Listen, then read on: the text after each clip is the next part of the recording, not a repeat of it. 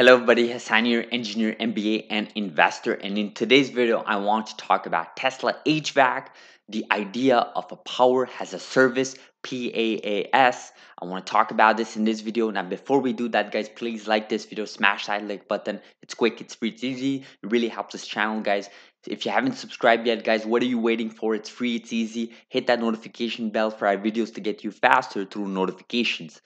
Now, before we jump into today's video, I want to give a shout out to this YouTuber who actually gave me a shout out last week on one of my Bitcoin videos. And this is Dr. Knows It All. I'll link the YouTube link in the description below. He is very knowledgeable, not just about Tesla, not just about specific trends about Tesla, but just in general, like technologies. Like he talks a lot about AI, talks a lot about all the full self-driving aspects to it.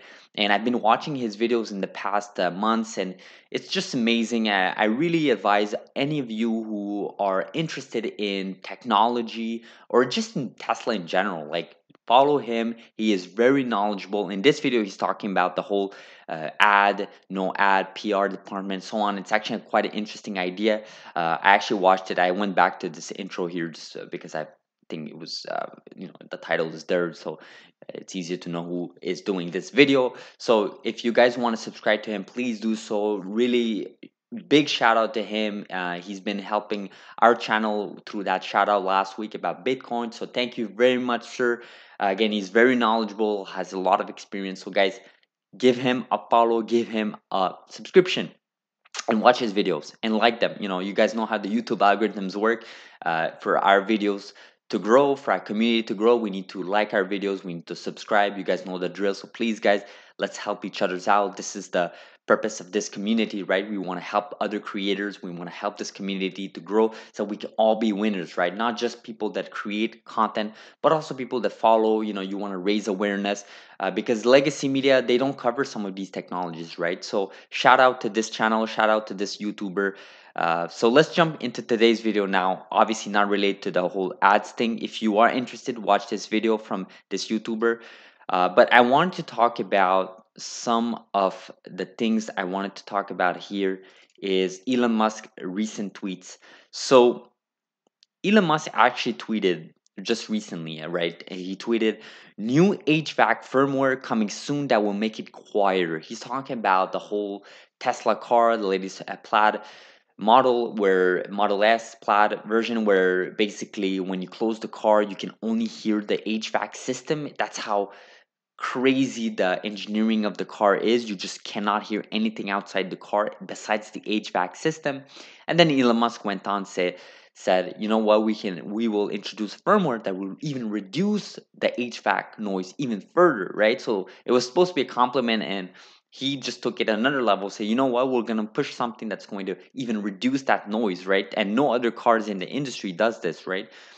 And actually followed up after on that thread saying, oh man, home HVAC that is super energy efficient, quiet, and purifies the air would be great. We developed this for the car. It can be scaled up for home use, right?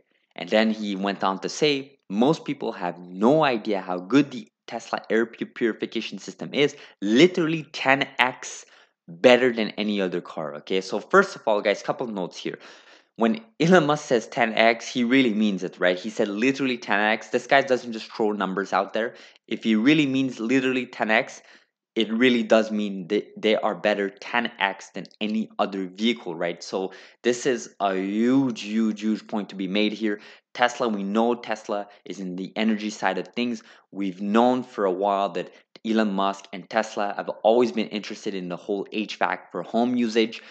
So this is what I want to talk about in this video. Is that idea of HVAC, right? What is HVAC, right? And I think a lot of people, when they think about HVAC, they're thinking about their AC system, their heating system, air purifier, and you have like your fan system. Um, but let's go beyond that, guys. Let's go beyond that. Let's think a little bit bigger than that, right? So you guys are thinking about home. That's fine. That's, obviously we can all relate to that.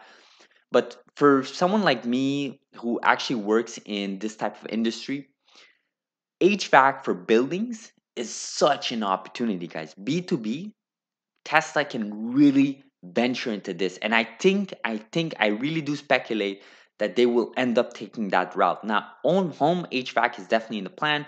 It sort of fits in the whole perspective of solar roofs, especially with how they deliver solar roof to customers, their power walls, and so on.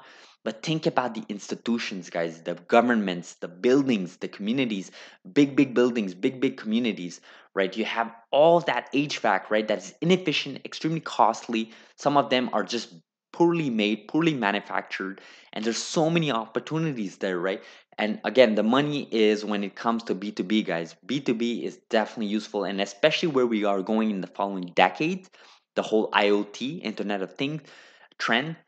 I think Tesla can do something big here. We know they have their auto bidder software. We know they're into energy, the energy business. But what if they expand on this and go into the whole B2B side of things, right? Partner up with different companies, organizations, institutions, governments, local authorities to really provide HVAC system, whether that's AC systems, heating systems, fans, air purifiers, whatever it is, right? Home appliances, right? Think about that, guys. And what I want to also talk about really quickly is the idea, and I threw this out recently, and I think I got a lot of backlash for it. And I'm not saying that we should be stuck on it. It just gives you, it's food for thought, right?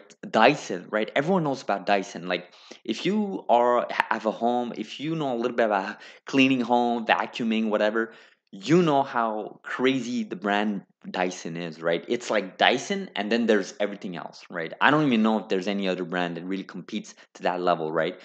What if Tesla actually acquires a company like Dyson, right? And venture in the whole home appliance, right?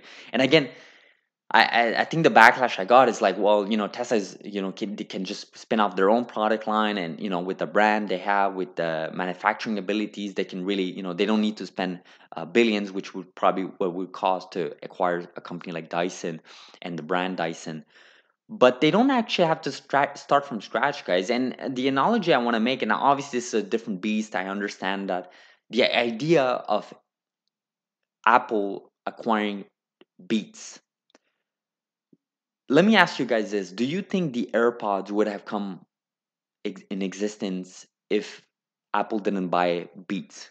And I don't think really we have the answer. I don't think you would have the answer. I'm just asking you this question just to get your mind spinning, right? It's just food for thought, right? Think of what Tesla can do by acquiring a company like Dyson and venturing into the home appliance, right? Not just about vacuuming, not just about cleaning, but air purifiers, right? AC systems.